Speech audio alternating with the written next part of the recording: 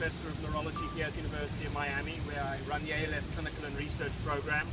I'm here with Gina Gonzalez, Francisco Rodriguez, Susan Rossellini, and Rebecca Lee.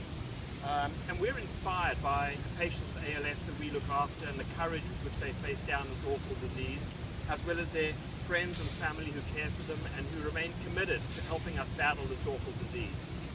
I've been challenged by Kevin Packman, the Chairman and CEO of the ALS Recovery Fund, which is an organization here in South Florida which epitomizes this commitment to helping us in our battle against this disease. I've readily accepted this challenge, not just to dump a bucket of ice water on my head, but also to donate to the cause.